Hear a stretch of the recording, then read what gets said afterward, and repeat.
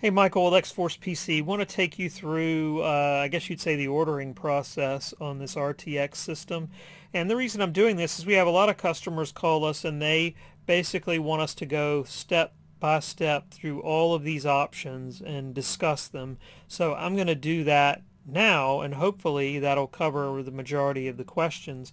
Keep in mind that everything on this page could change, including prices, specs, and so forth. So bear that in mind when you're watching this video, that we may have changed this price, or we may be going with the 2070 graphics card. So just bear that in mind when you watch this video.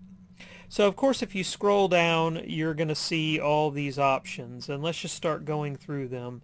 The processor, you've got a choice between the 8600K at 4.5 or the 8700K at 4.8.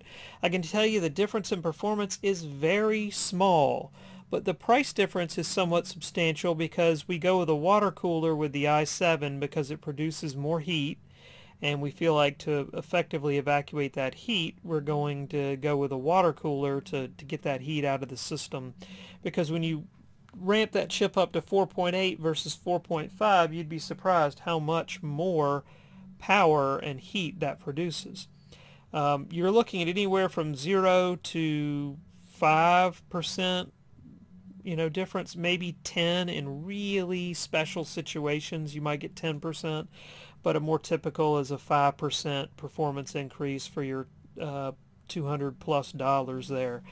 We personally recommend just sticking with the i5. Now, if this were a low-end i5, there'd be a bigger difference, but this is a really high-end i5 at 4.5 gigahertz, so keep that in mind that this is still incredibly fast. Now, memory, using 16 gig, a DDR4 3200. 3200 is very, very fast RAM. 16 gigs is plenty for 99% of the people out there. You would have to be doing something special or weird or unusual to need more than that, to need 32 gigs.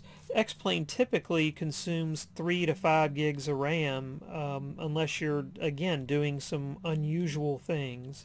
And so that's why you might opt for more RAM. RAM at this $195 is expensive right now, and hopefully RAM prices are going to come down, and you'll see this number lower, but that's where we're at right now.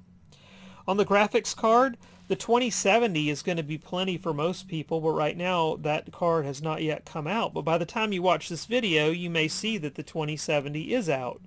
The RTX cards all support ray tracing and DLSS, which I have a separate video on. And for most people, the 2070 is actually going to be plenty of card. And that'll probably be our base card once the 2070 comes out. The only reason you need to go to the 2080 or the 2080 Ti is, again, if you're doing something kind of unusual, running lots of screens or really high resolution screens, then you might want to consider the video card upgrade. The smaller difference between this 2080 and 2080 Ti. Really, the only thing you gain by going to the 2080 Ti at this time is you can crank your anti-aliasing up a good bit higher without a frame rate hit, and that's what you'd be paying for there. And this is a big price jump. Hopefully this price will come down, but right now there's a big price premium on the 2080 Ti because they just came out. And again, this video is being made on September 30th of 2018. If you're watching this video months later, then some of this stuff, these prices may have changed. We also on here have primary and secondary storage. The motherboard has two M.2 ports on it, or slots, for two high-speed SSDs. And so the primary storage you have to have, that is for your system to boot off of. That's like your C drive. And you'll see we have a 1 terabyte at 560 megabytes per second and another one at 3200 megabytes per second. Basically, you're paying more money for higher performance there. And what I can tell you is, if you run a synthetic benchmark, you can see that performance difference. You can measure it. But in day-to-day use of the system, it's difficult to tell the difference between one SSD and the other. you know, you'd be talking about X-Plane loading maybe 10% faster, something like that. So if you're on a budget, there's nothing wrong with sticking with the base 1 terabyte at 560 megabytes per second. It's still very fast, and going to this higher performance one, while it is faster, is surprisingly subtle, the difference between the two. So don't be afraid to go with the 560 megabytes per second one.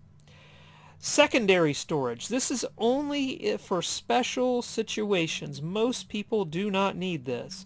But if you want a secondary SSD, maybe you're doing video editing or you want to store a bunch of add-on scenery on it or whatever, then that's what this secondary storage is for. This will not add to your boot drive. This would be a separate drive in your computer that we will label your S drive for storage. And so you can copy anything you want to it, but nothing will be automatically placed there. You will have to place it there. And it's sort of like having an external hard drive hooked up to your computer, except this is a really fast hard drive because it's an SSD and it's built right inside the computer. So most people, 90-something% of people, will not need this secondary storage. If you don't think you need it, you probably don't. Operating system, Windows 10. Unless you're running this system in a business environment, 99% of the people don't need Pro. If you need Pro, you should know you need Pro. If you don't know you need Pro, you probably don't need it. One other thing is if for some reason you didn't buy Pro and you found out later, oh my God, I needed Pro. What was I thinking? You can always go to the Windows Store and buy an upgrade to Pro. Now in there I think it costs $99, but do know you're not stuck with Windows 10 for life. If you had to have Pro, you could upgrade it. You click, you put your credit card in, and within a couple of minutes you're on Pro. Optical drive. The new cases do not come with optical drive bays, so we're not including one by default, but we give you the option of a USB DVD burner reader drive. It'll read and write DVDs and CDs. And again, 90% of people will not need this. X-Plane comes on a digital download now, so if you need that, you probably know that you need it. If you're not sure, you can always add one later. You know, it's an external thing. Monitors, of course, this is pretty self-explanatory, but you can have, a single 27-inch, a single 32-inch, 3 27-inch monitors for kind of a surround view, or a single 4K Samsung monitor. Now, these could change over time. This is what I have in here right now, but these could change over time. If you're going to go with a single display, just one, I'd recommend a 32, whether it be the 1080p or the 4K. 4K has 4 times the resolution of 1080p, in case you were wondering why there's a pretty decent price difference. And that QLED is a nice monitor. So if you're going with a single display, consider strongly going with a 32. Surge protector, you need a good surge protector. You don't have to buy it from us. We give you the option to buy it from us if you want. Speakers, sound is not a huge deal in X-Plane. You're just hearing the motor whir and hum, and you're hearing the landing gear kind of come up and down, but it's not a huge thing. You do need some way to hear it, though. If you're using a television, you can just use the speakers in a television, but if you're using a monitor, then you're going to want some speakers. You don't have to buy them from us, but we offer you a couple of options here that are fairly low-end speakers, but again, that's because X-Plane, the sound is not, everything. You're not hearing a whole lot. You're not hearing explosions and bullets whizzing past your head. It's just a humming of the engine, some landing gear noise, and maybe some ATC.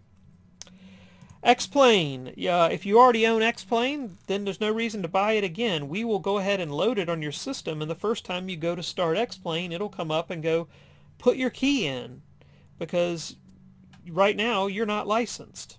So all you do is put your key in, and you're off and running. If you don't own X-Plane, it probably makes sense to go ahead and buy a copy of X-Plane here if that's what you plan to use. We'll preload it, we'll put your key in for you, and we'll provide you with the key in case you ever had to reinstall it. Monitor cables. We include, if you check this box, some high quality cables for connecting up to 3 4K displays. They don't have to be 4K, but up to 4K displays to your computer, and that'll allow you to do up to 4K. They're high quality, they'll be the right type of connectors, and we're assuming when we conclude these cables that your monitor or television that you're using has HDMI in. So if for some reason yours don't, then maybe don't check this box, but pretty much every decent display these days has HDMI in. Once you get all your choices made, you just hit the add to cart button and you go on from there. So hopefully that helps go over some of the options. I'll remind you that the base system for most people will be awesome. These are down here, these options are down here just for the outlier, the person that wants more for whatever reason, and so we give them the option, give you the option to pick more for the system. Hopefully that helps.